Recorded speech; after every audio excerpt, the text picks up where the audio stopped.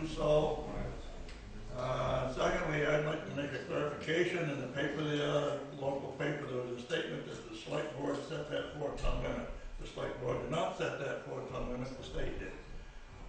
It came out originally as a 0 load limit, and we had concerns and they raised it to 4 ton. Other than that, this is a presentation by Sean and Toyle and Tanner, and I would suspect you want to wait till the end for questions, or? Yeah, that'd probably be easier. Wait till the end of the presentation and questions at the end. Thanks, Dick. Okay, good evening. My name is Sean James from Hoyle Tanner Associates. With me tonight is Chris Dunlap, who's a senior transportation engineer, and Kimberly Peace, our environmental coordinator, and they'll be speaking a little bit later on the project.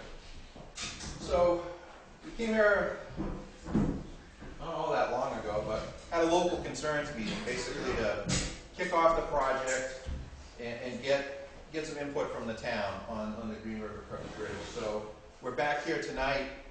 We've gone a little further, and we have a little more detail on some of the alternatives we talked about. So the main purpose of the meeting tonight is to talk about some of the alternatives, what we found, and then at the end, any questions, comments, or concerns, deal with those then. So the beginning, I'm going to start at the beginning, turn it over to Kimberly. I'm going to talk a little bit about the need, the scope of the study. If you were here at the last presentation, it's some of the same material. She's going to talk about the resource constraints and explain what those are, what we have to deal with on any type of crossing, whether it's new or existing. Chris is going to talk in detail about some of the alternatives we looked at, and then I'm going to come back and talk a little bit about funding, wrap it up, and answer any questions. So, purpose need, and again, I'm going to go through the beginning just a little quickly because we've covered it, and I see a lot of familiar faces, so I know you've heard this before. So, purpose is we're looking to study vehicular crossings near the Green River Covered Bridge or at the bridge. And some of the goals or the need was an unposted, either for weight or height, river crossing to access or to serve the properties on the west side of the Green River. And as you know, there's a fairly long detour about it. So that's the need of the project. So how do we look at the sites? How do we pick what we're going to talk about tonight? We started with the town provided a scope of work which set some of the limitations, which we'll talk about. Again, we need to narrow the focus of what we're going to look at. We looked at the goals of the town and the town plan from 2010. Did some map review, site visits. We had the meeting I mentioned before, the local concerns meeting. And then also we had to be cognizant of cost and constructability of whatever we look at. So the scope is within a half-mile radius with the Green River Covered Bridge at the center. And as we mentioned, we ended up looking at 2 alignments to the north, 3 to the south, and then several options right at the Green River Covered Bridge. So these are the northerly alignments, and Chris is going to talk about these in a lot more detail, but just sort of to get you oriented, north is facing to the right of the screen here. A takes use of an existing bridge with a new road. B is a new bridge and new road. So these are both north of the covered bridge.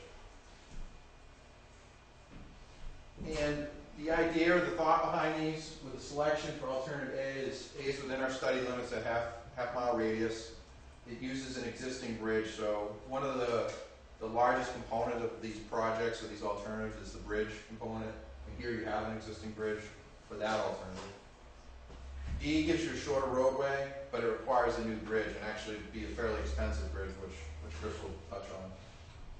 So those are north of the covered bridge. Now south, there were 3 alternatives. Basically coming in on the conservation land, which is somewhere where some of the crossings are being done now. One just a little bit north of that, calling C, so C, D, and E. And then F is the covered bridge right here. So those again, Chris is going to talk about in some detail. And why these locations? Well, D and E has existing access from Stage Road. It's already there. The road construction cost is fairly low. There's no clearing. C, the other one, it's similar to that, but there aren't the issues with the conservation easement.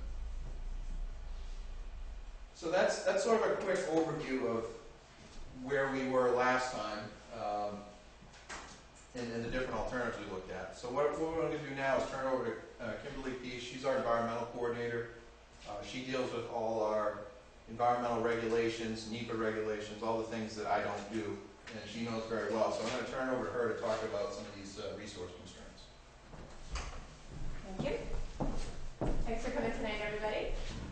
So, resource constraints. What are the resources that are in the area? The resources are the parts of the natural or human environment that we're going to affect. One of the things that we looked at for this study, we looked at your town plan, and we can see what you really value and hold important to it.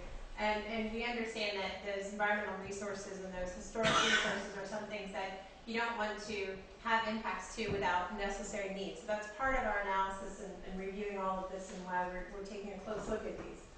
So anytime you have resource impacts, you're going to have a permit requirement, and that adds a cost.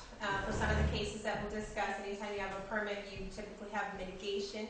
Mitigation also has costs associated with it and challenges. So these are why we can consider them constraints. So some of these resources and alternatives, when you look at them, we're going to have permitting processes that can be lengthy or costly. And so we use that as a type of comparison. So we started with review of online listings, some various data sets, mapping. The next one. Just a quick review of the resources that we've looked at. Vermont Area Agency of Natural Resources has what's called Atlas, and that has a lot of map layers in it that identify wetlands, floodplains, soils. We also looked at the town of Guilford data, the state and national registered database for historic and archaeological properties and impacts. Online tools, we also looked at U.S. Fish and Wildlife Service. That's your list of state, federally endangered species, which there aren't any within the project area that we reviewed. NRCS, that's Natural Resource Conservation Service. That's your soil mapping. FEMA is Federal Emergency Management.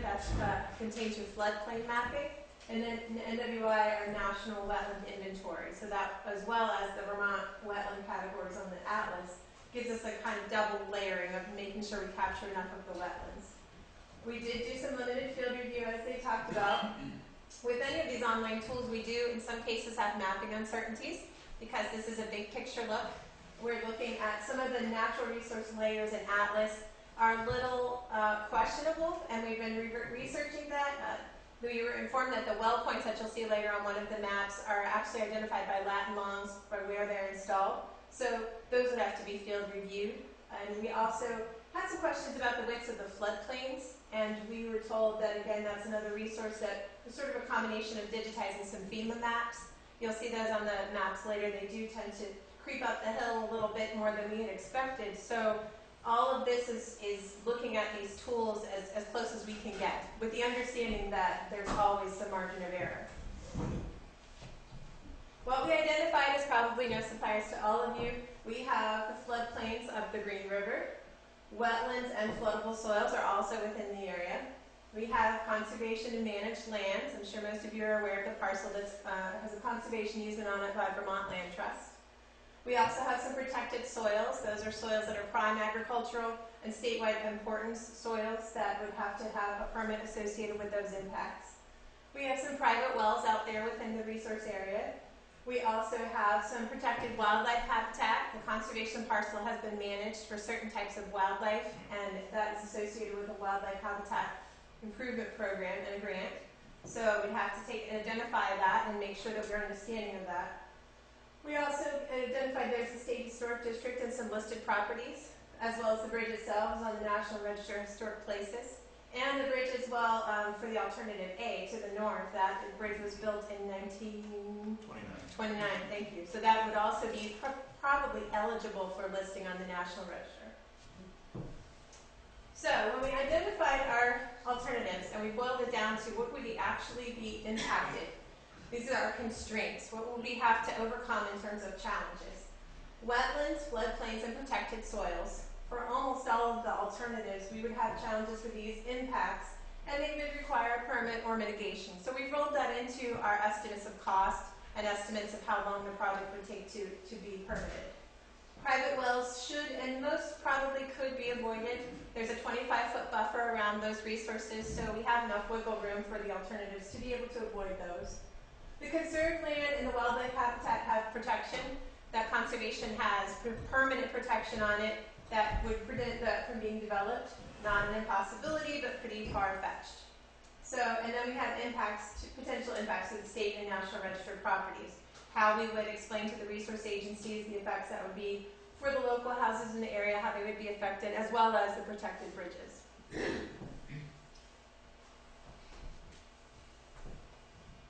Again, we're talking about floodplains and special flood hazard areas that we've identified by FEMA. So this is boiling it down a little bit more into who we'd have to coordinate with and discuss with. Any of these alternatives would require a stream alteration permit, depending on the length and the amount of the impacts to the actual river itself. Could be very small, could be a little bit bigger for each of the alternatives. The state and the U.S. Army Corps of Engineers, which is the federal agency that regulates wetlands, projects that would impact a wetland would need a permit from both of these agencies. NRCS is the Farmland Protection Policy Act, as I said, in the protected soils, which are unique and prime and state farmland important soils. Those have to be, they run through a permitting process, and we would have to devise a way to mitigate for those if that was required. The NRCS Wildlife Habitat Incentive Program, there would have to be discussions with that agency if there's wildlife habitat impacts were to take place. And then, of course, there's the National Historic Preservation Act, so there would have to be coordination with the state and federal agencies regard to any impacts to historic resources. So I'm going to turn this over now to Chris, who's our Senior Transportation Engineer. He's going to go into some of the design criteria. Thank you, Kimberly. Alright, so what I'm planning on doing is I'm going to talk about the design criteria of the roadway, and I'm going to end up going through the map of each of the alternatives, which shows you the impacts that Kimberly just discussed. And you can see, you can see how much impacts on each of those alternatives. So our design criteria are based on federal and state standards, and we actually reviewed the town's standards also to make sure they were in compliance with the state and federal standards. So based on the average annual traffic, daily traffic, and the design speed, we used a roadway width of 28 feet. That would be two 11-foot lanes and two 3-foot shoulders. And based on our design and to determine cost, we used gravel roadway surface similar to what you have out there today. Our bridge criteria is based on, for the local criteria for bridges is Q25. And what a Q25 is actual a storm event that happens once every 25 years. So that's a Q25. And for the local roadways, we need to be 1 foot above that. But for federal purposes, state purposes, we need to be above the floodplain. And the floodplain is actually a 100-year storm event. So once in every 100 years, we have to be above. And we use, for this purpose, we use 1 foot above the floodplain elevations. So the bridge width, similar to the roadway, two 11-foot lanes, two 3-foot shoulders, and the bridge requires bridge curb, which is 1.5 feet on each side. So that would be a total bridge width of 31 feet. Now, I'm going to talk about alternatives C, D, and E first, mainly because they have more resource impacts. So I just want to go through these first, and then I'll go back to A and B, and we can talk about those after. But again, just quickly, C, D, and E have wetlands and floodplain present. The new bridge and roadway, because of the floodplain and having to be 1 foot above the 100-year floodplain, would require, we need to stay out of the floodplain areas, or we require mitigation. So these alternatives require long bridges in order to avoid them. You'll see this when I get to the next slide, and I'll show you the lines. Obviously, we talked about the conservation land. There's agricultural lands that we have to take into consideration, well point locations, and all these alternatives, no matter which one we're talking about, all require a partial property taking. This is just a picture of alternative C. Basically what I was trying to capture with this picture is there's wetlands back there, and you'll see in one of the next slides, the wetland area that we're talking about, but this is a on-stage road looking into where we are looking at starting in alignment C. Again, alignment D and E would, the alignment itself, I mean, we're trying to follow the existing farm road that's out there, but based on the design criteria, it looks at, like we would have to be more into the field than what we were initially showing. So, but this shows the entrance of D and E, and this is an existing crossing on E that's, I believe some trucks are using today, but to get through the fields. All right, so this picture here is alignment C, D, and E, but this is the 100-year floodplain that we were discussing. As you can see, the bridge would have to be constructed over the floodplain, and we have to stay out of it. In order to be above the floodplain by 1 foot, we'd have to reconstruct Green River Road. We'd probably be about 6 feet above River Road at this location. So Green River Road would have to be reconstructed, and that would just be additional floodplain impacts.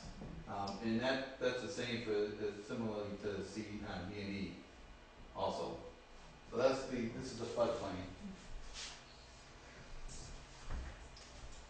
Now, alignment C, this blue area, these blue areas here are all wetland areas.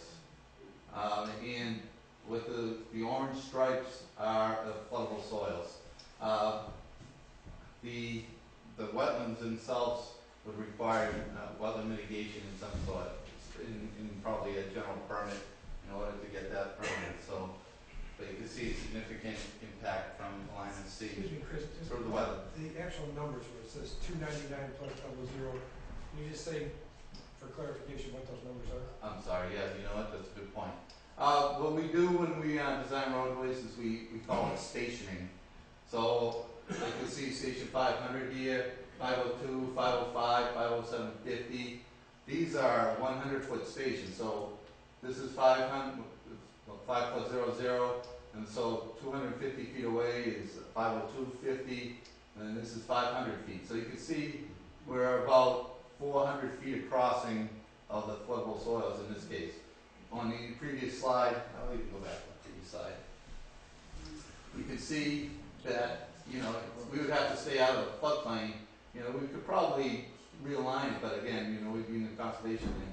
But you're talking about 400, 500, 600 feet of bridge in order to cross these floodplains. Similarly here, it's about 300 feet on alignment C. Where's the village right now? Where's the covered bridge? Sorry, Right there. yes, this alternative F, which Sean will talk about a little bit later, is where the covered bridge is existing. So this is Green River Road, Stage Road. This is the big field here. Okay, we discussed the wetland. Obviously, the conservation land, all the C, D, and E cross through the conservation land, which Kimberly mentioned earlier. These are agricultural soils, prime and state. This would just require additional permitting. Kimberly mentioned the well point locations. We need to avoid these when we design the layouts. So that's what we've done. You'll see on A and B that we've had to actually change the alignments a little bit from the previous meeting that we had because of the well point locations. So in summary, the C, D, and E, as a roadway engineer, my primary objective when we design roadways is to avoid and minimize wetlands at all costs. Typically, we'll go to environmental agencies and they'll say, well, do you have another alternative that can be, will be less impact? And we have to really demonstrate that this is the only alternative that we have if we're going to go in these locations. So it's very difficult to get through environmental agencies, with significant wetland and floodplain impacts, especially if there's another alternative with much less impacts. As we said, D&E would cross conservation land, talk about 300 to 600 foot long bridges. It's costly and a lengthy permitting process in order to even try to achieve these alternatives. So So basically, based on this information, we've essentially kind of eliminated these from further consideration. So we're gonna really take a look at A and B now. So alternative A is really the alternative with the least amount of impacts. There's no wetland areas right in the same location as A, but we do have minimal 100-year floodplain impacts basically at the existing bridge location. So alternative A requires, it goes through the woods along the river, so it requires clearing, steep grades in order to go from the low point that's held along A and B to get up the stage road is a significant elevation difference. So there's going to be steep grades, probably 10 to 14% grades. Basically, because of the rolling terrain, the hills, mountainous terrain, there's going to be significant cuts and fills. There's a couple of utility line crossings that we would have to make, and right at the existing bridge location, we probably need a retaining wall just to build the road and stay out of the river. And again, like I said, all these alternatives require property takings, partial. Could I ask, when you say takings, does that mean like eminent domain, or does that mean that to buy? It depends on, typically it depends on whether it's adversarial or friendly. If there's a friendly negotiation, then there would be a fee. But if there's not a friendly negotiation, then there's a good potential for eminent domain. That's typically what it's based on. So here we have pictures of the existing bridge. Basically, there's some minor repairs. When I say minor, it's still significant. I wouldn't want to pay for them. But some repairs are needed for the existing bridge, and basically those repairs are really needed no matter what is done. So. First, what is that bridge rated for? We didn't get that last time. You didn't get that last time? Sean's the expert. From what I've been told, Sean, why don't you, since you explain the rating on this bridge? Sure. It's currently not posted. It was designed for 15 tons. That doesn't mean that's what it carries, but it's unposted right now, so it basically carries whatever goes down the road. Thank you. So alternative A, as I said, let's just cover the bridge first. So this bridge actually was constructed in, Kimberly mentioned 1929. It's actually in pretty good condition, but it does need some repairs, concrete repair. The bridge approach railings are not standard railing, and installing some stone fill near the abutments and some deck joint replacements. We'll talk about the cost of these alternatives a little bit after. So. Alternative B is a little bit further south. You saw the map earlier. And I'll show you more maps with the resources on them. But this also requires clearing steep grades, significant cuts and fills, utility line crossing, and partial property takings.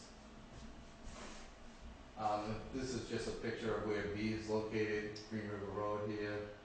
And it's very hard to see, but there's utility lines that are almost at road level that would have to be crossed. There's a significant grade down the slope here. It's probably 25, 30 feet high.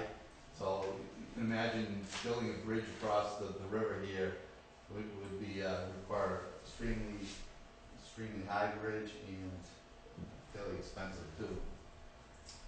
So this is the 100-year floodplain. You can see there's a little bit of minor impacts over here. In general, what we've done is kind of skirt the 100-year floodplain. We've checked the profile through here, which is the vertical grades, and some cross sections, make sure that we're not impacting the 100-year floodplain at all. Right through here, as I discussed earlier, we would have 10 to 14% slopes because of how low this area is versus the roadway. Again, as I mentioned, through the floodplain here, we have about, it looks like a 200-foot bridge, around a 150-foot long bridge, but the elevation is probably 30, 35 feet in that area. So it would require significant piers to be constructed within the floodplain. You know, and in order for us to get down to grade 2, like I said, very steep grades and a very expensive bridge. Again, this is the floodable soils. We showed in the previous slides on CD&E that the blue is wetlands and this is floodable soils. Both of these lines stay out of this area. These are agricultural soils. This is a hydrate soil. It's not really prime or state soils, so it would require a little bit of burning, but it's somewhat insignificant. Again, the well points, initially we had the alignment coming down on this side, so we made some modifications to the alignment so that we would stay away from the well point. Alternative B, as I discussed, is about, I guess it was a 300-foot long, two-span steel bridge. Very high abutments, as I said, difficult site to construct a bridge and get utility crossing. All right, in summary, A and B, again, I mentioned minimizes the floodplain impacts. There's no wetland impacts to these that are listed on the mapping that Kimberly talked about earlier. No conservation land. Again, all these parcels require partial takings. Well, we estimated the total cost for alignment A is 1.7 million, and the total cost of B is 5.2 million. And basically, that's because the bridge is a very expensive bridge. These costs, just in summary, these costs basically include the roadway, the bridge, design engineering, and that would include survey, the design itself, bidding once we're done, the utility coordination, and any of the permitting. And it also includes an approximation on the right-of-way property taken too. So, yes. You said the road is going to be 28 feet wide? Yes. Class 3 road standard, 3 rod. 3 rod. Yeah. And just so you guys be clear about this. The right of way or the roadway width? Right away. Yeah, the right of way. Yeah, But it's a class 3. I mean, it's all the class 3 roads are 3 road. Right. So the sorry to jump in, but the right of way would be 3 rod. The road would be narrower. Yeah. All right. Basically, we've estimated that some of these projects, based on the essentially the right-of-way taking, is a significant process according to what the trend is telling us. But we estimate that from concepts all the way through construction is probably 3 to 5 years. Okay, at this time, I'm going to let John jump in here and talk about the existing bridge location and any alternatives there. Yes? Quick question, of the 1.7 million, how much of that is maintenance on the existing 1929 bridge that needs to be done irrespective of? The part I don't want to pay? Right. Yeah, it's about 85,000. Okay. Thanks, Chris. Okay, so Chris threw a lot of information at you. And what we've had in the background the entire night is the Green River Covered Bridge. So that's sort of what the focus is. Chris talked about alternatives to it. I'm going to talk alternatives at it. Just a little bit of history. It was built in 1870, listed on the National Register. It's town lattice trusses, and approximately a little over 100 feet long. The 18'6" wide is the bridge width, so the actual roadway width across it is much narrower. Obviously over the Green River, the vertical clearance, it varies a little bit where you measure it, but it's approximately 11'6". So it's not very wide. It's not very. The opening isn't very tall either, and it sits on stone masonry abutments and wing walls. So we looked at several alternatives here at the bridge. 6 of them. So the first is maintenance repairs only. I'm going to go through these a little bit in detail, but this is the order we're going to go through. maintenance repair, up or downstream bridge, various live load capacities, or potentially relocating the bridge altogether. And the theme here is as you go down the list, it gets more expensive and takes longer to do. So that's generally where we're headed with it. Maintenance repairs only. This is a project we originally designed for the town. It includes new roof, truss repairs, a little bit of approach work for drainage, railing on the approaches. It's been funded through the Transportation Alternatives Program, and it's important to say it doesn't change any of the live load. There's no changes to the live load as part of this.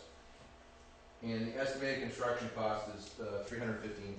So this is sort of what we had planned before the study happened.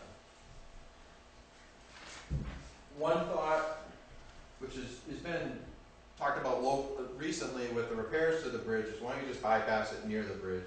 And there's concerns at every corner. And I'm going to go to a picture here. Looking at the bridge, this is obviously not current. This is an older photo, but they are getting close to finishing the wall repairs. So we're looking east, and in the northeast corner, there's a mill remain. There was an old mill that was there. The foundation's still there. So when we did our work, V-Trans came down, cordoned off this area, and said, you can't impact this area. Here's the wing wall on the northwest corner that's being repaired. Obviously, that's something we don't want to impact either. Southeast corner, there's a couple issues. There's a building in the way, a house behind here. Even if you went right through the garage here, the roads really don't line up. So trying to bypass it to the south, you'd end up here where the roads don't line up. You end up taking this garage, and then you come down here and you don't even lead into the road. So really bypassing the bridge really locally really isn't a viable option. So now I want to talk about different live load levels. And when we're talking about the live load, that's the vehicular load that goes, the weight of the car, truck, whatever that goes through the bridge. When we started the project, it was posted at 8 tons. And Dick is correct. V-Trans made some recommendations. We worked with them in the town to increase that a bit from what was originally recommended. But it has changed to 4. So if you have those maintenance repairs, you'd be at 4 tons. To get to 8 tons, a few things we need to do. We need to do a detailed analysis. The analysis done by V-Trans wasn't as detailed as it could have been. But based on our past experience, similar types of bridges, I think the 8 tons is pretty reasonable. The bridge has carried it for a number of years, really without any distress. There are in the bottom board, some previous damage, but 8 tons seems pretty achievable. It's sort of what the bridge wants to be at. So, and when I'm talking about costs, I'm always going to start with the maintenance repairs. Anything we talk about at the covered bridge, you really need to do these as well. That's fixing the roof, doing some repairs, I didn't mention the racking, but kind of straightening the bridge out. What's the nature of the repairs to get to 8 tons? Does that involve steel beams or anything like that? No steel beams at that point. It would be basically where you have 2 issues on the bridge is in the bottom chord. There were some repairs done in '92. We need to look at those a little bit more, maybe do some work it's in the upstream truss. And also at the ends of the bridge is sort of where you run into trouble, all the load comes in at the end. So we might add some sister members, additional pieces there, but it would be fairly unobtrusive. So. Would 8 ton, is that like, can fire trucks go over it, can the town trucks go over it at 8 ton? No. The 1 ton. Yeah, the 1 tons, ambulance, we'd be able to go over that, but not the fire trucks. So the estimated, and when we're talking, again with Chris, we want to be apples to apples, we're talking total project cost, it's design, permitting, construction, everything. And this is the only alternative that doesn't include any right-of-way issues. So you have the right-of-way there, the bridge is there. So to get back to the 8 tons and do the maintenance, the total is $550,000. So as I mentioned, So that includes the 315? yes, The additional funding would be the 550 less the 315. Correct. right.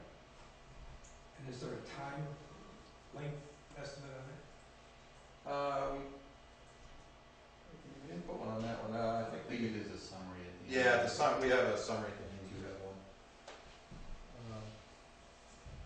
one. Okay, so we went to 8, and again, why did we look at 8? Well, 8 was what it used to be at. So the next limit we looked at was 12 to address some of the comments that you made, was the 12 tons. This is something the town specifically asked for this limit for us to look at. What's the lifetime of that 8 ton? The 8 tons? You know, the 8 ton improvement, the prior option you discussed, what would be the lifetime of that? Assuming it's, assuming the bridge is maintained, kept dry, clean, all that, it's generally indefinite. Indefinite. Yeah. Again, it would be either repairing something in the port or adding some members in there. So 12 tons. Again, it doesn't sound like a lot, but it's actually, it's 100% more than what you, it's 200% more than what you have now, or you're adding quite a bit of load to it. It doesn't sound like a lot. So there's 2 ways you can go at it.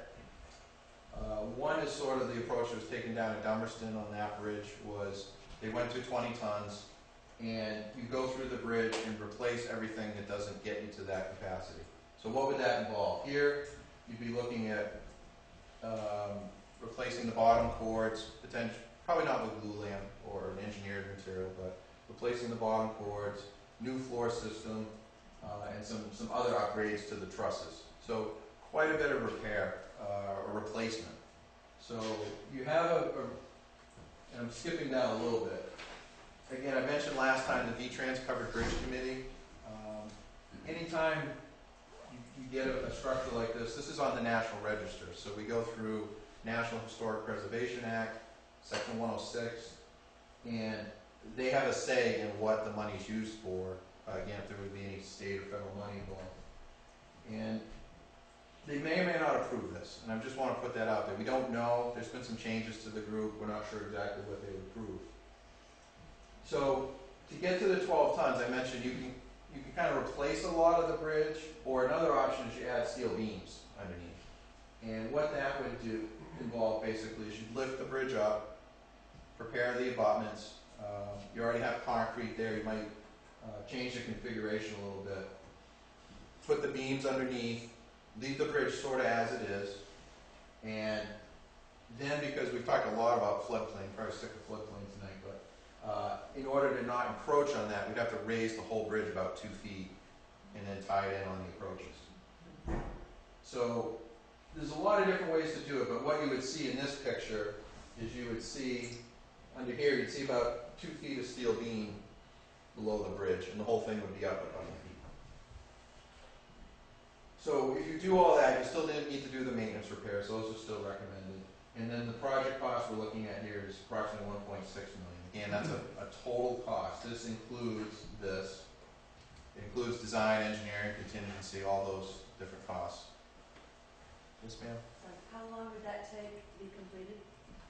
I'll do the times all at once. I get a slide. It's a good question. Now, the steel beams, I think you ought to tell us how big they are. I think they're over 30 inches for I-beams, right? 30-inch I-beams? Yeah, probably. These are massive.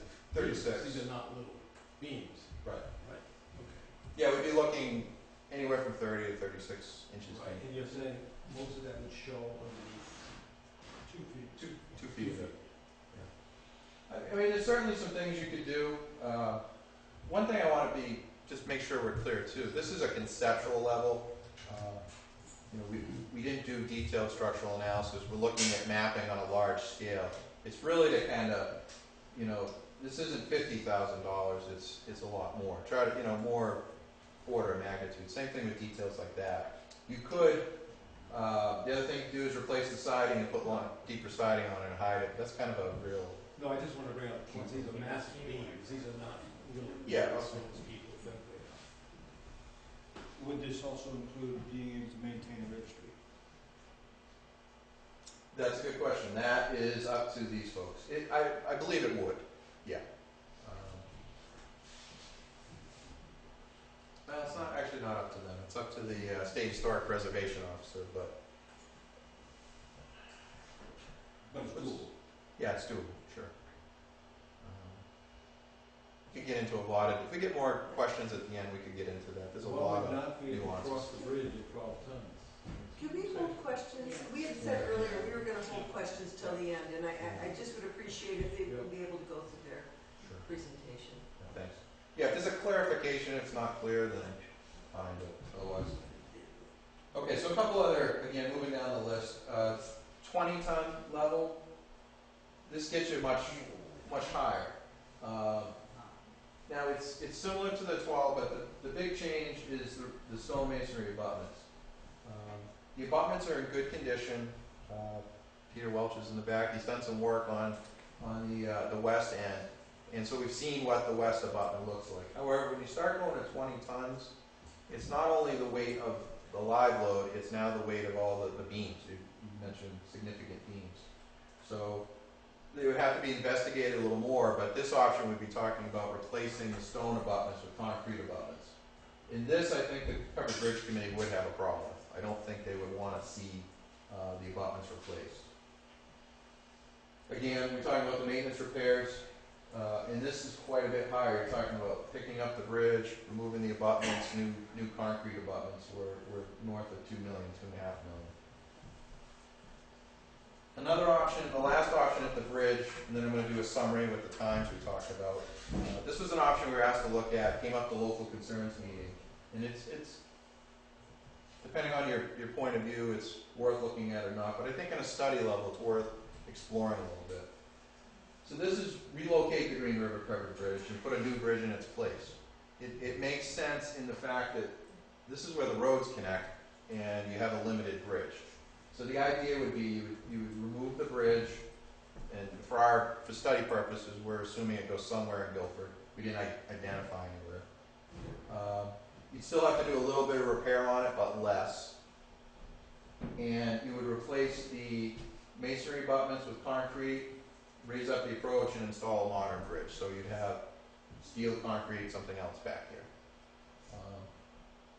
This bullet here is sort of an understatement that the option has significant regulatory concerns. It would be very, very difficult and timely. Take a lot of, we'll talk about time, but the agencies that would administer this would have a lot of concerns with this. Katie? So the 3.6 million does not include money that could potentially have to be paid back for prior historic grants? No. I think the thought process was that you certainly have to have a conversation with V-Trans. Could you move, as long as you use that money on the bridge, how much would you have to, the idea would be you still fix the bridge, maintain the bridge. Okay, so to summarize these and put some times to it, the maintenance repairs, again, can be done very quickly within a year. They're already designed, they're permitted, they're ready to go. Again, moving down the list, things get more expensive. I've already gone over the cost. And these are all approximate. You could certainly do these things a little faster, a little slower, but to get to 8 tons where you're really not doing a lot extra, probably a couple years for that. 12 tons, 2 to 3 years, 3 to 4 years for the 20 ton, and then move the bridge with a new bridge more like 3 to 5 years. So. Are you saying closure times? Or is this a period of time to completion? Time to completion. Right. So if you pick, if the ultimate, if you picked one of these options, this is how long it would be before it was done. That clarifies. It will mean that the bridge will be closed in that period of time. Right. All the options discussed here would require some bridge closure. Yes. All right. So I have one last thing. We're going to talk about funding. Just a quick summary, and then we'll open it up to questions. So funding, there is funding available. It depends what alternative you're talking about. It is fairly limited, though. So the Town Highway Bridge Program, it has a match. It's either 5 to 10%, and there's a cap to it.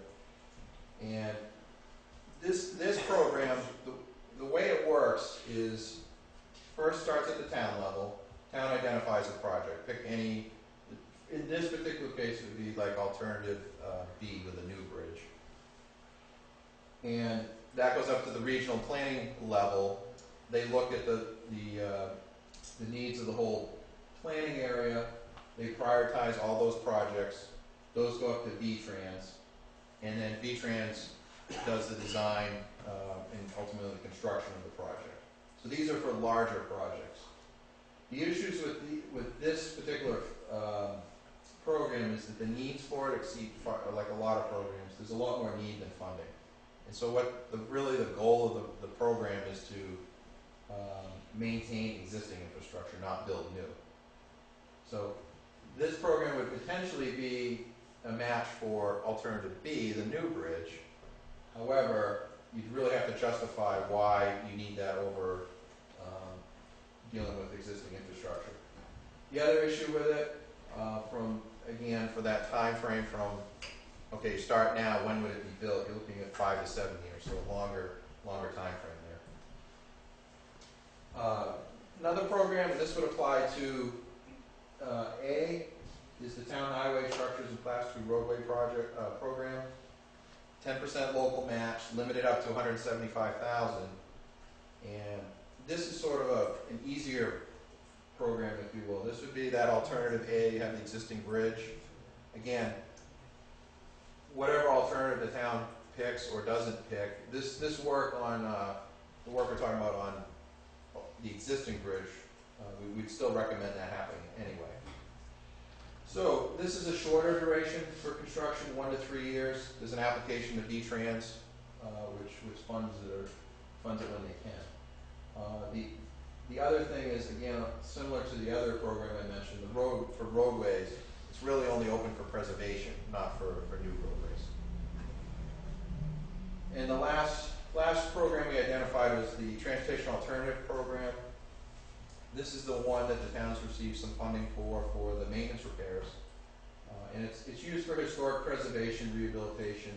The main focus of this program is really for connectivity. It's more associated with trails.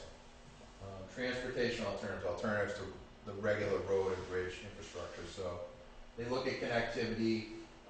We want to do take an old railway corridor, turn it into a trail, connect part of downtown to a trail, that sort of thing. But it does have this historic preservation component. The program has a 20% limited local match, and it's limited to a total of $375,000 for the cost.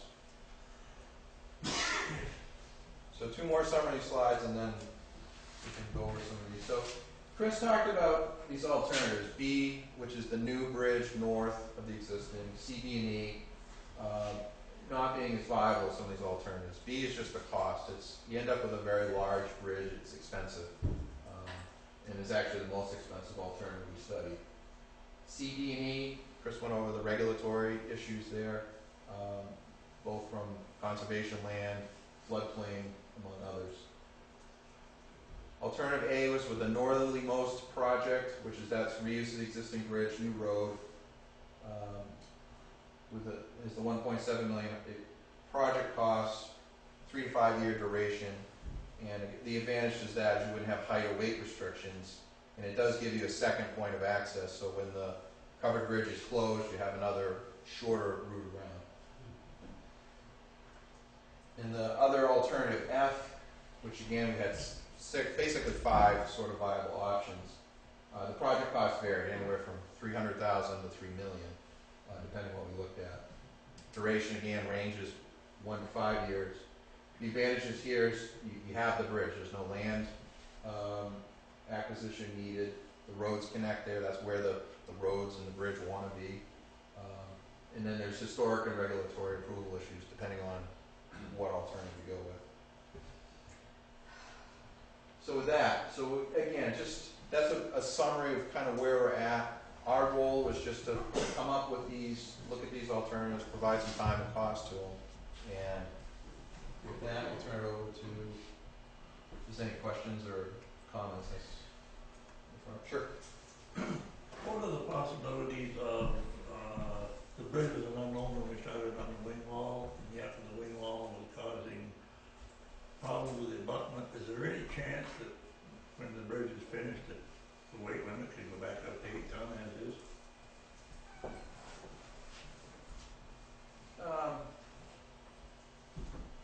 we never got an answer on why they downgraded it. Sure. So, basically, trying to just summarize it, I guess. So basically what happened was, we did the project was maintenance repairs. There really weren't any changes to the bridge. From our perspective, ours being the consultant side, we were just making things better. Straightening up the bridge, putting a new roof on it. We added a little bit of weight to it with there's proposed, curb inside and fill in between the runners.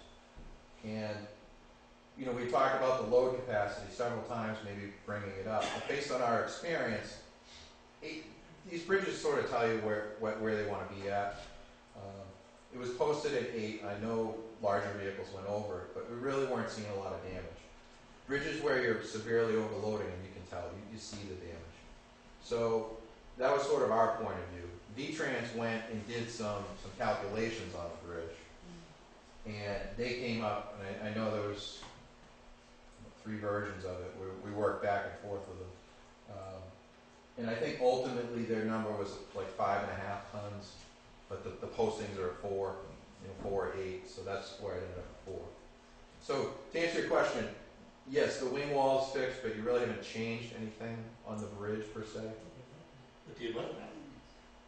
Right, but the abutment wasn't the reason they recommended the lower flow rate. That was basically my question. That was the basis, okay. So you're saying just in that one, that even though it's posted at 4, if they only had 2-ton signs and 10-ton signs, they would get 2. So really it's 5 point, even though it says 4, it's really 5.5 capability. Yeah, that's sort of the number they came up with, as is. Okay. And when we went to that 8-ton, again, it wasn't a lot of additional cost to get there. Specifically what we're saying is there's some repairs to the bottom core of the upstream truss that you should fix or deal with. And then at the end, you may add a couple of supplemental pieces, but fairly minor work to get you to the 8 tons.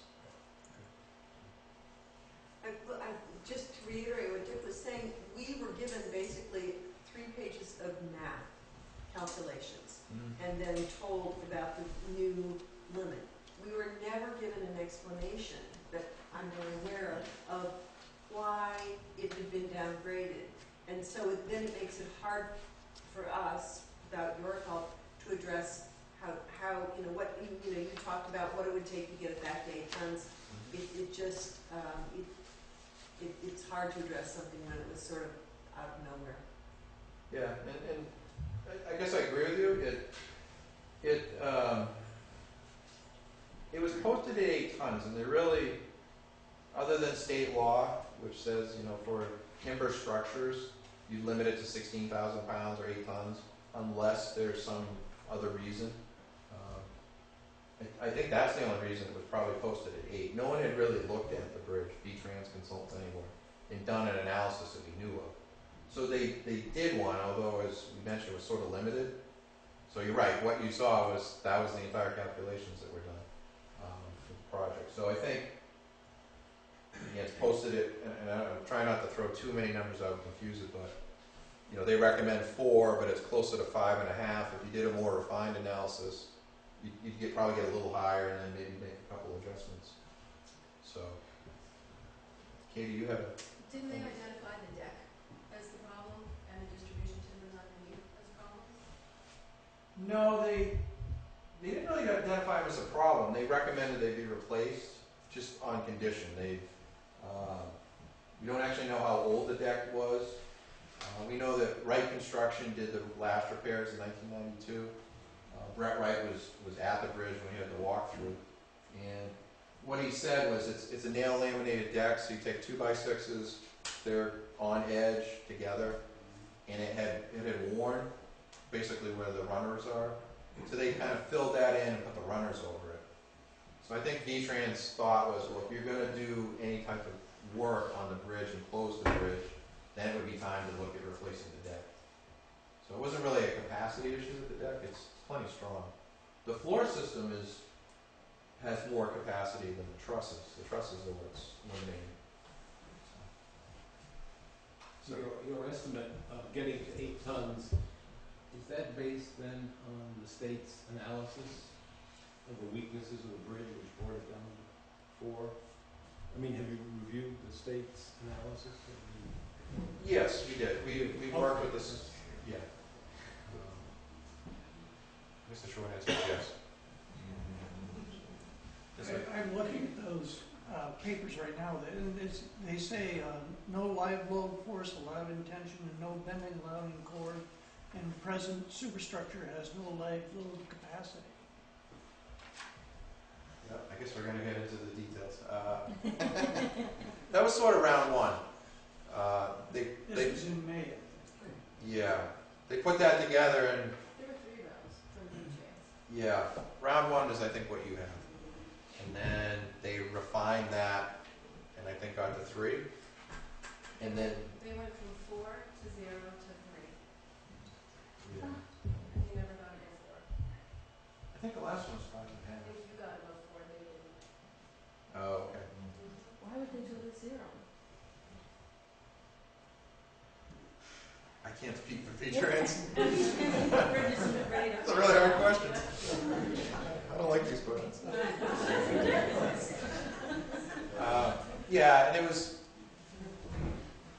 so when you get, let me back up. So this is a town lattice bridge. It was patented in 1820. And there was no calculators, there was no analysis. They didn't really even do structural analysis at that point. So it was just done by an engineer. It was done by not even an engineer, it was patented by an architect. Nothing against architects, but it just happens to be. So this particular version of it is a sort of a lighter version of that truss. If you look at the chords, and I don't have a good picture, but the top pieces are horizontal. On the very top, there's 4 of them. And then there's this kind of like light piece down below. Normally there's 4 pieces there. There's different versions of the truss. So, you know, it was built at a time when we had different vehicles. It wasn't really designed for anything, and no one had done any analysis of it. They took a first shot at it, and yes, you're right, we came up with 0, which obviously isn't, I think, reasonable necessarily. So then it was refined several more times, and ultimately ended up with the 4. But they must have done it structurally as a wake-up call somewhat, right? I mean, isn't that why they did it? Because they're saying the bridge is not as good as it used to be, probably. I don't know I don't know their thought process, to be honest. Yeah, I can just speak to ours. I know with the maintenance repairs, we were looking at, you know, as far as load capacity improvements. You have a shingle roof. We were looking at a standing seam metal roof that would shed snow better, and some other repairs to it. In light of that, the 4-ton doesn't include the weight of snow potentially that could sit on the asphalt. Right, that's not specifically addressed in those numbers, right? I'm curious to hear from you, but also from, you know, we've had this rated at 8 ton for a long time. And so I don't know if somebody's here from the fire department or not, but, you know, that is a concern you raised, that an ambulance would be able to go over to, if it were got back to an 8-ton rating, a fire truck would not. So, you know, to date, what has been the method we have used for fire emergency, you know, Dan, I know Dan Zabruski's here somewhere, but, you know, in terms of, yeah, his side is in the back, somewhere right there. But in terms of, if we were able to get it back to 8 tons, sort of where we've always been, I just want to know, in my own mind, what would be the problems with that? Would that be really short-sighted of us to look at that alternative? And I'm opening this up to anybody, you know, who's, you know, doing fire protection, or Dan, because you've had to work around that bridge wherever you are back there for a long time. Yeah, I mean, we can go through it with the 2 small 1-tons. Then we got the small purple truck, which we went through last year, which is probably right around when he's loaded, maybe 8 ton. But he has to make 2 trips through it, so. The bigger trucks and the greater weighs 40,000. Right. And even Even tandems, when you got everything on, you're looking at 56,000 and 60 per pound. So we've been through it, loaded with them, so. But I wouldn't want to go through it every day with that much weight. protection, is anybody from the fire department, what they have done currently? You could get through it with a brush truck and had a pump, but I mean, not that big problem. But you could if it was 12, could you? You want us to do 12? I don't know enough about it. I don't know. I don't even know if they did one. I mean, my instinct would be, just based on what you're saying, my instinct would be, let's get it back to 8 ton. But I would be curious to know if somebody from the fire department specifically, because those are vehicles that can't get through here, could say, that would be short-sighted, that wouldn't make sense. And that's what, as we look at these decisions, how we're gonna weigh what we do. Yeah, I think what I could add is none of this is easy, right, or probably wouldn't be even talking about it. At the 8-ton limit, I don't believe you'd be able to get the fire trucks through. So how that fits into the town, that's certainly local. They got the brush truck with 500 gallons of water, I think that probably could go through all right, which is a small drop of water for house fire, but at least it's something. That's what they have done in the past, probably. No, they just had the big truck through. The problem would be mutual aid coming in from Bernardston is taking over from Bryan. I'm not speaking totally for the fire department. Bernardston is taking over from Bryan Road, the cover truck in that area. And Biden is the closest department, but it's also one of the smallest. So, but they have a mutual aid setup. But now, if it's 8 ton, I'm sure they can go through with their forestry truck with the 500 gallon water. And, another thing we've done in the past is that what you post it for is what you hit the nail on the head was that's sort of what you want to see on it, no more than that on a daily basis. You can look at some higher loads if they're like a fire truck, something you don't expect all the time. You can look at that in the analysis too.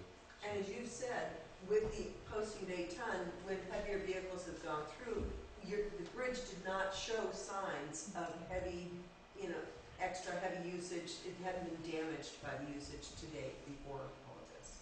Right. The thing that's hard with the postings is it's always a little hard to explain. But you post the bridge for 8 tons. If you're 8 tons or 1 pound, it doesn't collapse. There's some safety in there. So you can put heavier vehicles on it. You don't recommend it because it causes damage. The one we saw that before was a town lattice up in Montgomery. Milk trucks were going through it. It was not able to carry that. The trommels were broken. The wood where the holes went through, you could see they were elongated. You could see signs that it was overloaded. We have, other than again what I mentioned in the lower core, really haven't seen that here. Those vehicles have gone through and you don't see anything obvious. So like I said, the bridge sort of tells you what it's capable of carrying. 8 seems to be that number. Yes, sir. I know your role was to cost out the alternatives. Right. But sort of stepping back and advising us, because I think that's behind some of these questions. We have the issue of cost. We have the issue of fire safety across the river. Sort of stepping back, what do you see as, of the options you presented, what do you see as the viable, practical alternatives for the town? I mean, I know that's not really your role, but to the extent you can advise us on that, I think it's helpful. Well, no, I think that's our role. I think it's what's viable, what's reasonable.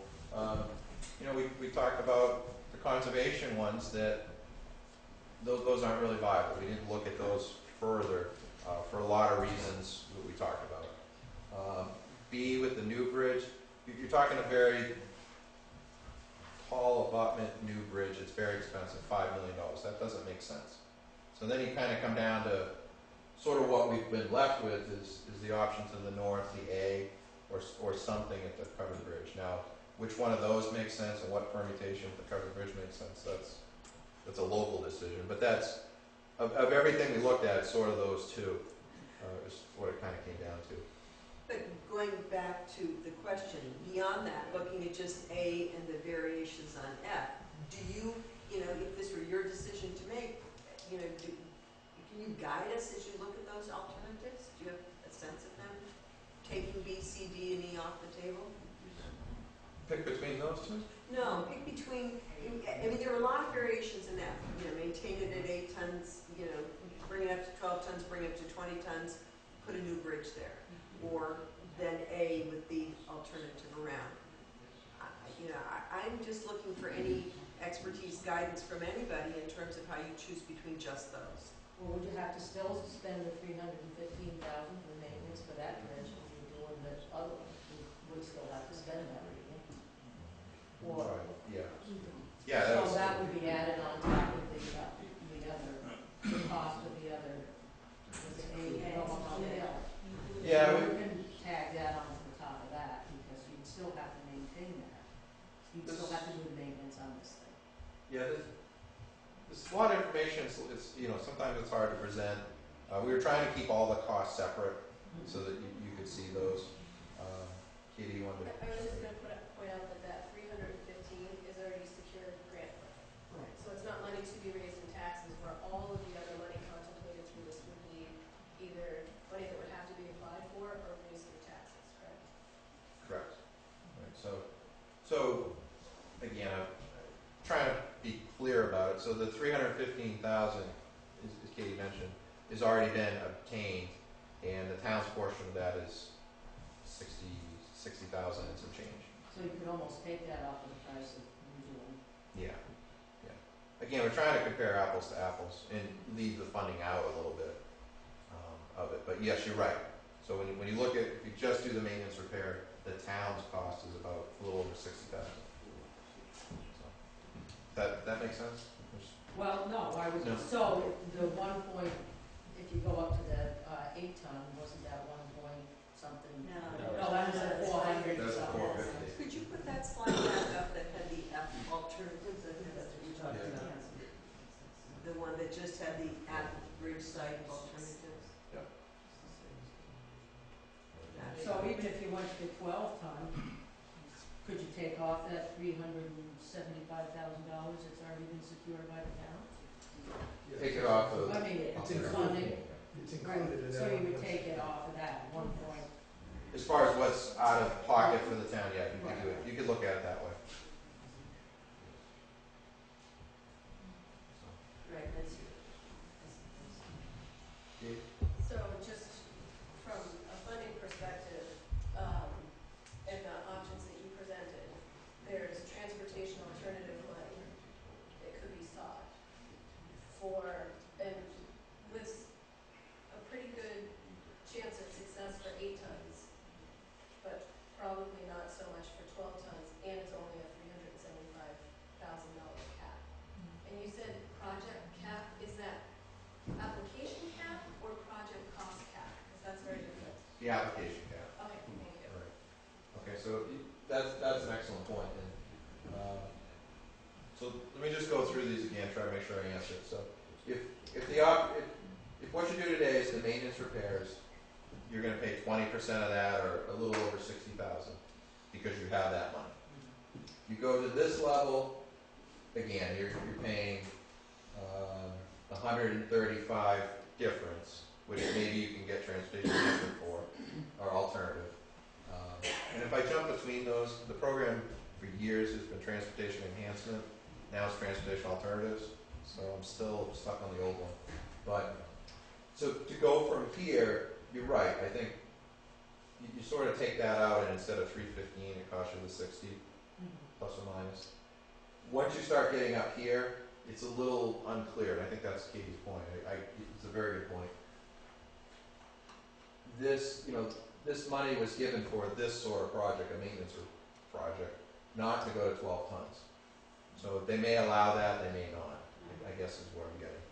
When I say they, I mean the covered bridge committee. Yes, sir. If we go to 12 tons, the work that we've been doing now in the abutment and the wing wall, where do we start to lose the work that's already been done? Does 12 tons, does the abutment that Peter's been working on take the 12 ton? Yes. Right. And Katie, is the work that's being done now, the 300,000, is that the wing wall and abutment work? It's separate from that. That's not on That's a this, completely different project. right, so that's funded. funded, paid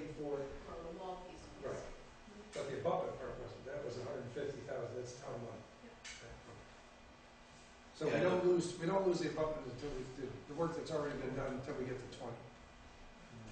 That's where you went to the big concrete, abutment. Yeah, the wing wall part, the long part, that's basically would be in all these options. And then you're right, the abutment changes at that point. You know, you're looking at stone abutments. You know, now we know how wide they are, but it's, you know, dry laid stone abutments. And again, it's 20 tons live load. It's the weight of the bridge. It's the weight of snow. It's the weight of the steel beams. It's a lot of, you know, it's stone, but it's a lot of weight. So, it's not to say you couldn't keep it. It's just that's where we start getting uncomfortable with it. I don't understand one thing, and that is the 3 pages that she mentioned of statistics of numbers, calculations, which you didn't understand and nobody understands. I'm wondering, did you review those to reach your estimate of the work to be done for the 8-ton large load, to get back to 8 tons? In other words, they took us down from 8 tons for some calculation, which no one understands. Have you understood that calculation, and that's the basis for your estimate for 8 tons? I'm going to break your question, I guess, into 2 parts. Yeah. So the calculations they did, we understood them, yes. Oh, okay. And we commented on them, and we had some, and they did make some changes. V-Trans made some changes, and that got us back to basically the 4.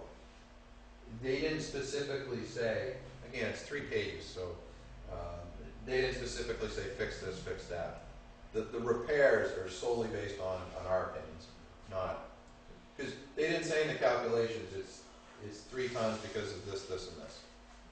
They said it's just the capacity. Just a clarification, please.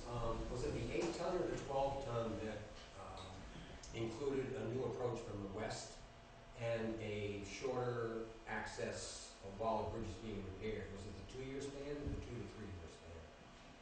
Somehow you were going to, I was wondering where that shorter span, where that shorter access was going to be to get, rather than have to detour all the way down to Leiden or up to Halifax. Did you not? Did I misunderstand? I think so. I'm not following what you. Please tell me, I think that if you put the road in first, if you put the long road in, you would say, you said if you have a way around, you have to access points Temporary. over the, you know, if you had to repair the bridge and you did Route A, you would have that in place, but that's a, It's an expensive that's a option. 3 to 5. Right, the road was, the A road was Option A how many would years? take 2 years to point of completion. Option A was 3 to 5 years. What, 3 to 5 years? Yeah, That was- so, I mean, you So gotta go through the option A permitting. will have us with an 8-ton bridge. We're still looking at a closure with long detours, and we're still looking at no emergency equipment available to us. No, you'd have a 4-ton with option A. Wouldn't just, you'd be able to get the bridge up to 4 tons, the covered bridge. The bridge is but already. that doesn't allow ambulance, right? What it's being looked at. Not the 4. So I think to answer your question, the statement I made was that alternative A at the north, if that was in place, which would again take, we're estimating 3 to 5 years. At that point, you have 2 crossings pretty close, and you could close the covered bridge down and do the repairs. Then that's all I was saying. Did you guys look into anything for temporary bridges and have to go through all that permitting process and so on? If they did a temporary bridge for everybody to get across while they were working on, say, they did something with a covered bridge, does all the wetlands and all that stuff have to be taken into account while you're doing, if you did a temporary bridge? Yes, if we did a temporary bridge, well, for example, in the existing location, we would still have to account for the floodplain impacts and the wetland impacts. And then we would also, because they charge you for the impacts to put it in and then take it back out again. So it's a hair different calculations, but it's still mostly the same. And as Sean pointed out, I think there was one slide. If you just look at the 4 corners, each of those corners has challenges in terms of how you would tie a temporary bridge in. The northwest corner with that, the remnants of the mill, would, I mean, I don't know, I'm guessing 75% would be off limits. They would be very unhappy for us to affect that parcel. So then you're looking at the south, where you've got the owner with the garage, and then you've also got bridge geometry issues on that side as well. So it would be very challenging to put a temporary structure in here. Challenging and costly. So, as residents that live on the other side of the bridge, we should count them next year, we definitely will have to go all the way around. So there will not be a bridge in place next year. And we'll have to do this again. Can you just clarify the timeframes, that the 2 years or the 2 to 3 years doesn't mean closure, it means for the entire process. So, for example, if it was an 8-ton project that we were trying to get to, the closure would perhaps be how many weeks of the 2 years? Okay, so the question of the 2 years, what would the closure time be? Yeah, when it actually goes to construction, what would the closure period be for the 8-ton project? 2 months or less than that, about 8 months? I guess, yeah. Okay. Not 2 years. Yeah. Different answer. All right, so the slide sometimes isn't clear. The question we got last time when we came to local concerns meeting was, how long are these projects going to take to do? And when you asked the question earlier, that's the total time span. So the closure varies on all these. If you go to 12 or 20 tons, the closure is different. The closure is more like 4 or 5 months, somewhere in that order. It varies in there. I guess the point we're trying to make is if you pick any of these, it's not going to be like tomorrow. It takes some time. And I know that was a question we were asking. You're talking start to finish. These are start to design, finish. design and everything. Yeah. Funding design, the whole Right. Yeah. Yeah. And then the other, just to add on to the temporary thing, I think it's fair to say the permitting agencies really don't look at whether it's permanent or new. They don't really treat them any differently unless it's an emergency. There's cases of other towns they put in temporary bridges that they've been there 15 years, so they look at it sort of that way. Yes, sir.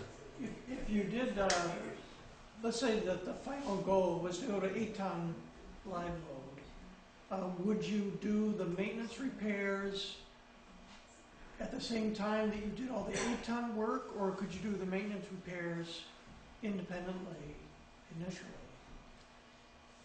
In other words, I was wondering, like, maybe next summer, could you put the maintenance repairs and then the following summer do the work to get it up 8 tons, or would you do everything together? That's up to the town. I think it would make sense to do it all at once. And could that be next summer? That's what I was kind of curious about, the timeline description. 2 years, which means that probably would not be done next summer. And then that would also mean the maintenance repairs might not be done. Sure. So the maintenance repairs could be done next year. The funding's in place, everything's there. As far as going up to that next limit, I guess the thought process is you want to hire, the contractor's working there. If you're going to close the bridge and inconvenience a lot of people, it's probably keep it short and do it once is sort of our thought.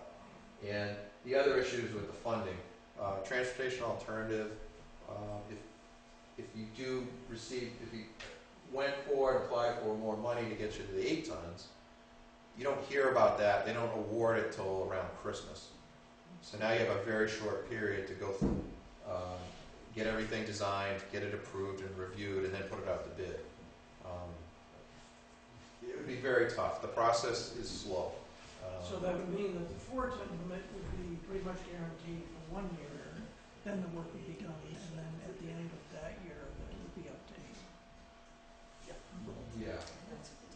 Yeah. In that scenario, yes. I mean, it could be possible to maybe get the 8-ton next year, but it would be really hard. I think it's the more you compress time schedules, and the more particularly on the contractor side, the more the costs go up.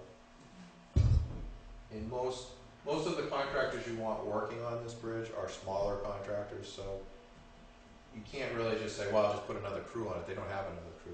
They tend to be small, smaller firms. That's fair as far as the process goes, right? It takes time. Yeah.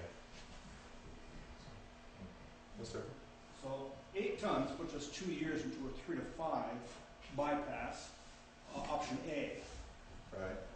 And if you're thinking of times in the future, 8 tons is also going to be without improvement that would be substantial enough that it wouldn't require a shutdown again in the very near future. In fact, at 8 tons, 2 years down the road, it'd be 7 years down the road before it'd be shut down again for a major improvement of maintenance. By that point, a bypass would be available, or could be available, on option A, so that it doesn't inconvenience anyone, and emergency vehicles would be readily available all the time. Correct? Yeah, that is an option, sure. The other option is maybe build a building over there to house a fire truck. I mean, that's the other option. Right.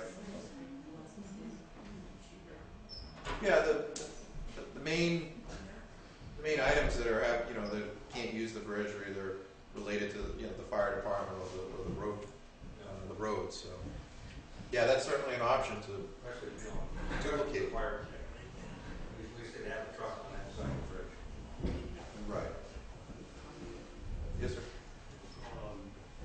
Given just the maintenance repairs alone, if that's all that happened at the end of this, that keeps the 4-ton load limit, correct? Right. What is the lifespan on that? Would that put it back to its ultimately endless life that you was talking about? Or? Yeah, in general, yeah. For a wood bridge like that, keep it clean, keep it dry. With the exception of the deck. The deck wears out, but the other pieces are, I don't want to say indefinite, but the bridge is over 140 years old now, and it's largely original. The floor, the beams, and the deck is not, but the rest of the bridge is largely original.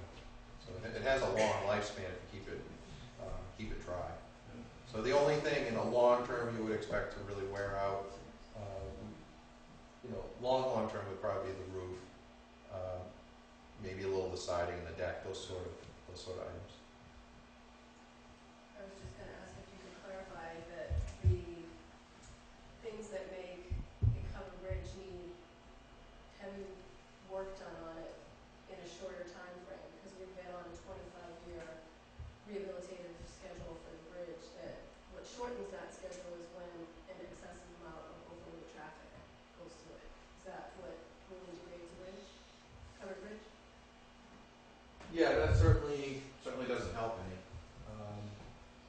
In 25 years for, one thing, to give credit to the town, one thing we don't do a lot of is maintenance repairs on covered bridges. They tend to be, boy, it's gotten to the point we really need to do something. And it's a full rehab and a lot of work. This maintenance repairs is it's a really great idea. It was, before it gets so bad, it's so expensive, we can't even afford it. Let's maintain it. Keep it dry, keep it repaired. So you're right. In the long term, those heavy loads, yeah, you can get them over. They start causing some problems. Things break, you don't see. Things get stressed out. That's one thing. And then the other is maintenance is deferred. One thing that's fairly not here, but in a lot of them that's common is the siding will get kicked out so people can jump out and swim. Now that's exposed, that gets wet and rotted, those sorts of things. But if you keep it dry and clean, keep up on the maintenance, and keep the overloaded vehicles off it. Is there any option of having option A be only for emergency vehicles? Is that, or by the time you do that, you might as well have everybody drive over? In other words, in some cases, if we kept the bridge at 4 tons but had an emergency route to the west side using option A, would that cut down on the 1.7 million for A, or can't you do it that way? Yeah, I mean, I guess that's certainly an option. It'd be a decision of the town, but I suppose what you could do is put a narrow road in, with gates and bars at the end, with the access, for emergency vehicles. Because conceivably at 4 tons, you would have well, and especially if it's really five tons, you would have a bridge that would take most vehicular travel, including some bigger pickup trucks. But then anything that had to go around would be used by the town and by the emergency resources to just use that road to get there. But it would obviously have to be plowed and things, so. So Sean, you're saying that if it were only for emergency vehicles, the standards would change? You know what? This is wrong. Yeah. You jump in. Or get in the truck. Yeah. You know, if you were only gonna have one directional traffic, saying, okay, you get 5 trucks, so you could probably narrow up the roadway. But there's still significant cost, clearing, the fill that would be required, the gravel, the crushed gravel that goes into it. I'm assuming there's some rock excavation. The cost will still be significant. You're not gonna save, it's not gonna be a $200,000 roadway in order to do it. We have 1.7, it's gonna end up being, possibly 1.5 or 1.4. We're talking, it's not a huge savings by having a wider road, that much narrower roadway. You're not saving half the cost by. So that's what happens, it's that it can be narrower, that's what the change is. Right, it could be, yes. The right of way would be the same. You still have to purchase the same amount of land. Essentially you would purchase the same amount of land, especially if you wanna consider improving it in the future for foot traffic. You get a state aid for Class 3 road. You can't build a trailer through there and get state aid on it. Right. So yeah, you're still looking at the same. Yeah, your fixed costs are there, whether it's 10 feet wide or 20. The things, Chris said it much better than me, but I think you have a lot of fixed costs there, no matter what, the design, the survey, and a lot of that, depending on, doesn't matter how wide it is.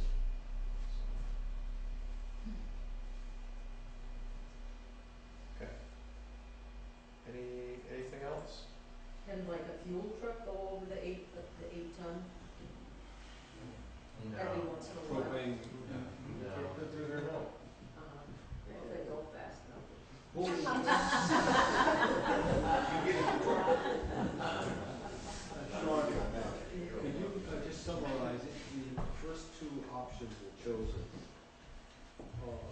Your estimate is it would take 2 years to complete the maintenance and the 8-ton live load if you choose to do both at the same time. It would be a total of 2 years for the project. Right. Start to finish, it's not the closure time. And how much of that 2 years would be closure time? Just to clarify. Right, for the maintenance, or the 8-ton, Well, assuming they're done together. assuming they're done together, it's a couple months. Couple. Yeah. Yes, ma'am? I think that there's a discrepancy from another slide. I thought that on the first slide, when we were discussing the 8-ton, you said 550,000. I don't know if they're such ballpark figures that it doesn't really matter, but just to clarify, there You're absolutely right, I'm sorry. should be 550. Yeah, we'll correct that. Good catch. Okay. I would assume and hoping that copies of this will be available, since we didn't take notes. Yes, I had actually already sent a PDF to Katie, I'll correct that slide. Just teach them all, kick it in there. So I have a process question, probably for the town. So before we say, okay, that's it, everybody bolts, what happens next? What's the public involved, what are the next processes? Public technically is not involved anymore. It's a Selectboard decision on what option we take. The public becomes involved with finances again. So You said technically. Yeah. What does it mean? What do you think is the next thing that's most likely to happen from a select board meeting schedule and make it, because if I understand it correctly, there's some urgency to get the funding for the maintenance and repairs and other things, correct? There's not a warrant, but a grant that needs to go in. Right. And So you have to we still have time to get that in to make a decision in a timely fashion. I'm hoping you can do that Tuesday morning, next Tuesday morning. Okay, so you just hit on something that, so what you're saying is that there's a possibility that the select board will meet next, Tuesday morning, October 14th at 8:30 in the morning, to make this decision. No, that is our meeting, and that's what we said. Yeah. That's the meeting date. Our next meeting date, because Monday evening is Columbus Day. No, I understand, but it's possible that this decision could be made, this recommendation, decision, whatever that the select board would take, might be made at that Tuesday morning meeting. And do you think that's the best time to have that meeting for people who want to attend and watch that process? Where do you draw the line? You draw the line, if it's Columbus Day, make it Tuesday night, make it Wednesday night.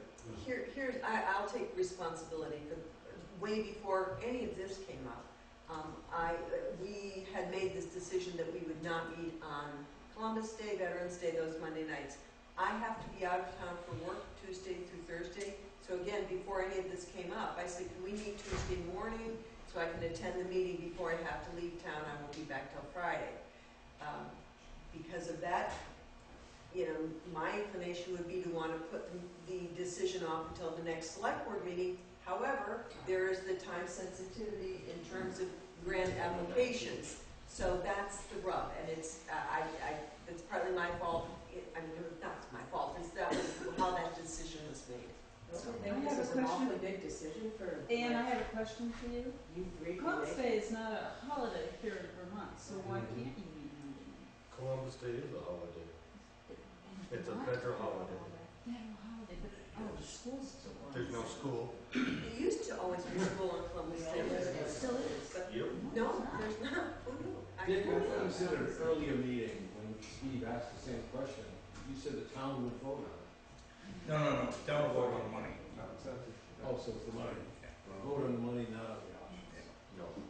So waiting to the following Monday is too late? The next scheduled meeting would be the 28th. 27th.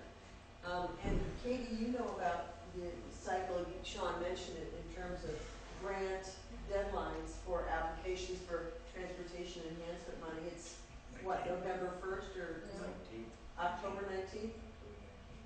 Is that 16th? It's next Thursday. Or it would be next year of October. Yep, they do it around every year.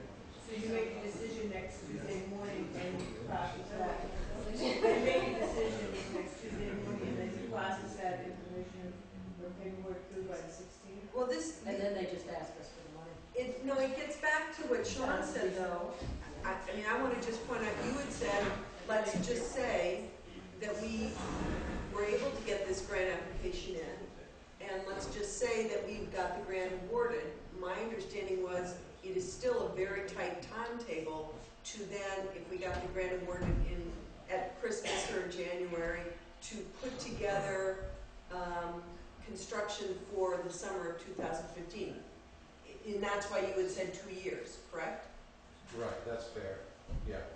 So the general process, they notify, V-Trans will notify, sometimes it's January, generally it's December, just before Christmas. And then they send the town an agreement, the town has to review and go over the agreement. Then you have to have your match, you know, it's 20% of whatever it was applied for. So that money needs to, you know, at the town meeting or however it's raised. There's time for that, and then you have to do the design and go forward from there. So I guess what I'm arguing, even though this is not a select board meeting, is that I think our chances of getting a transportation enhancement grant written in a day and a half and submitted, let's say that by miracle that was able to happen. Even then, I'm not sure we would be able to have everything in place to do the work in the summer of 2015, so that in my mind, takes away a little of the immediacy, except if we have to wait a whole other year, then we're in the same boat for the summer of 2016, right? Can you say that? Like, if we didn't get a grant application in by October 16th, 2014, but we got it in the next year, would we be looking then at not being able to go to construction? Put another year on. That would make, Unless we could try and chase, structures money, which is $175,000. and that's a different timetable. Yeah, and So it's a either much easier way- source of funding to deal with. Their timetable for grant announcements makes it hard for you to, unless you did your construction like in September, October, but even then. Oh, their construction season. Yeah, even that is an issue. But the bridge will be usable in that. Four times. Yeah. Yeah. Or pickups. Yeah. Right. Would there be any downside to not doing the maintenance until 2016?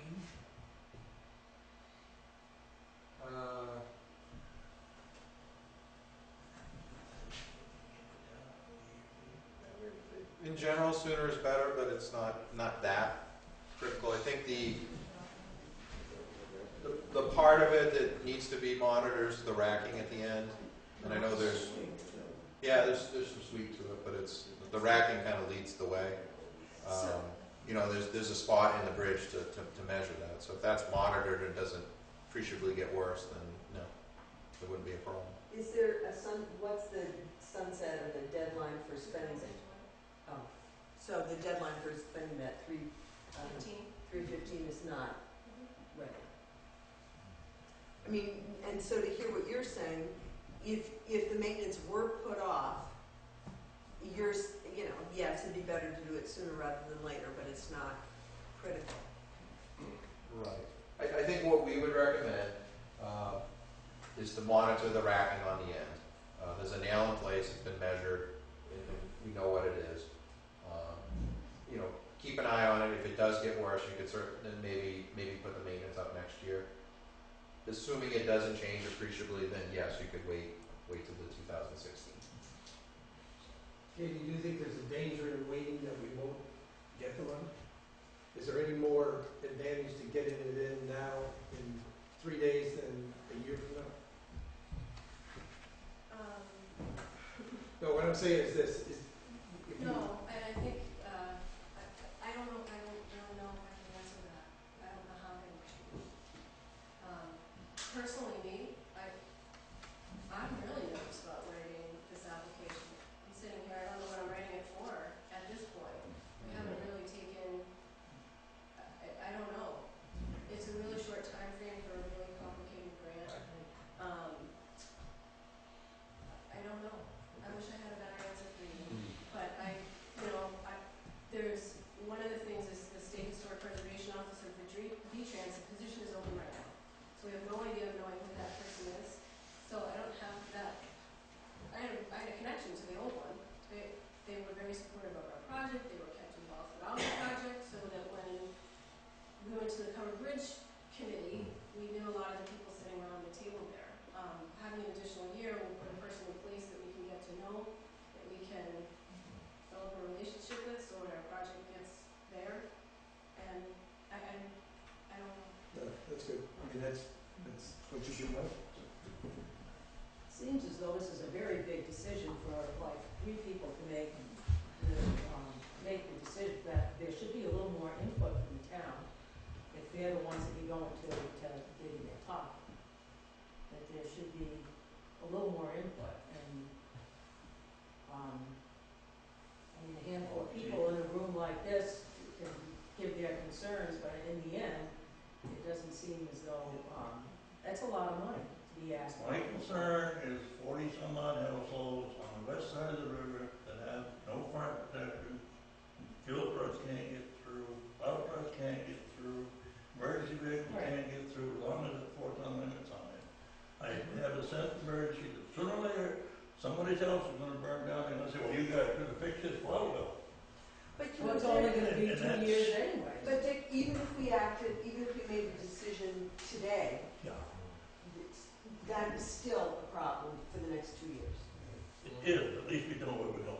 Well, yeah, but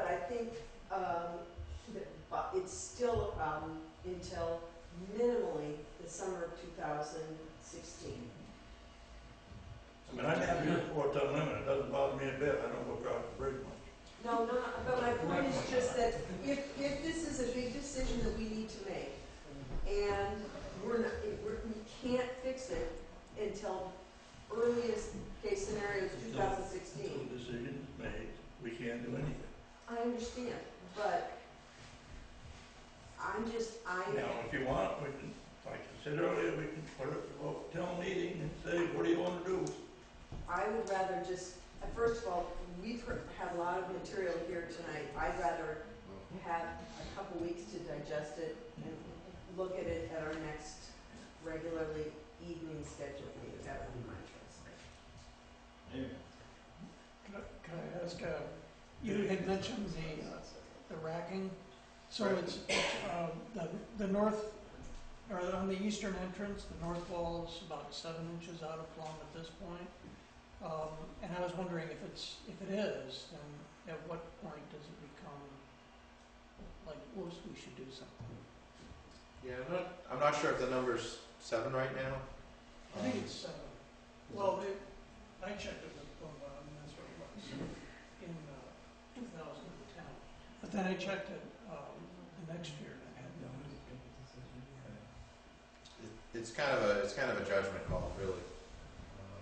You look at the history of it, and if it's moving or not, accelerating or not, and kind of deal with it then. I don't think there's a definitive number. You get to X and you deal with it. So it's kind of a judgment call. Could the select board put out a proposed decision and then float it through the town and see what kind of response we get?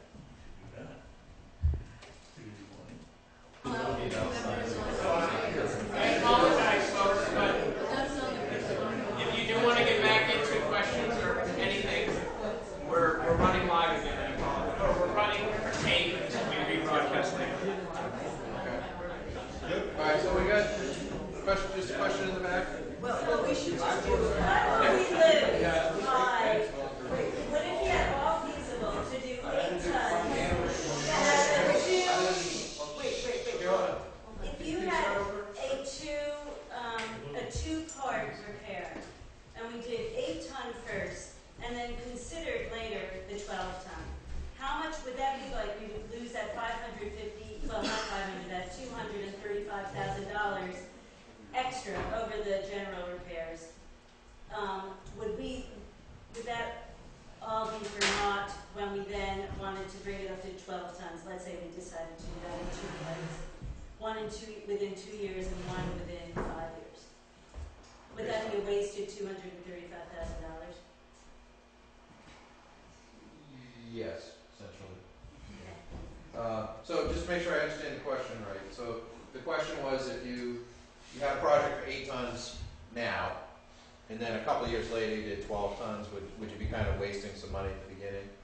Yeah, not a lot, but that difference would sort of be, you'd be repairing things to get to one level that you don't need to do when you put the beams under it. So I see. Yeah. I'd like to get back to the select board.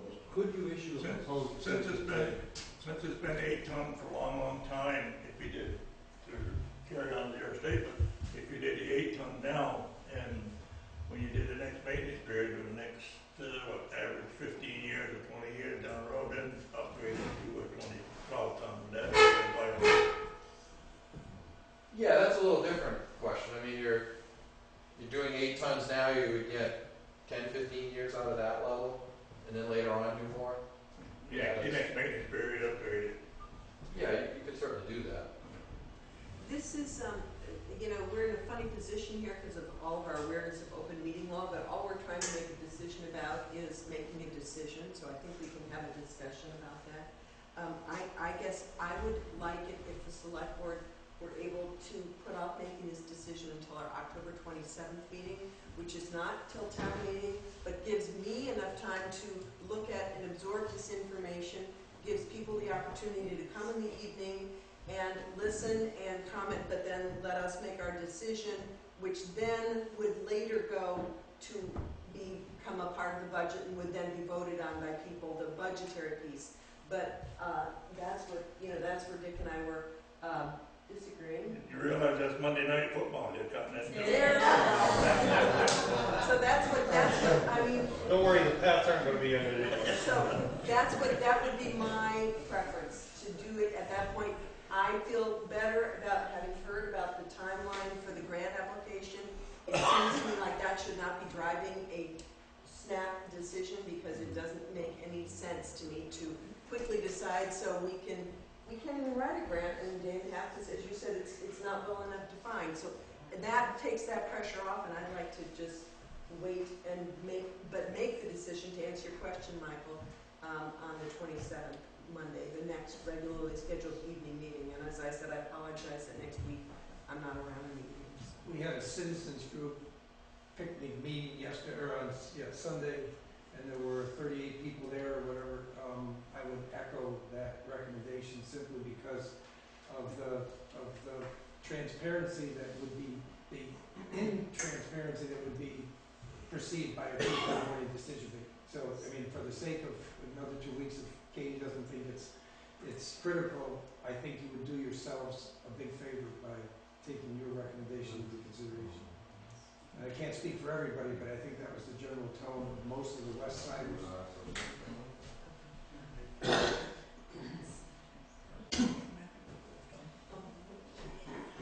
Are you happy with the 27th for the lesson?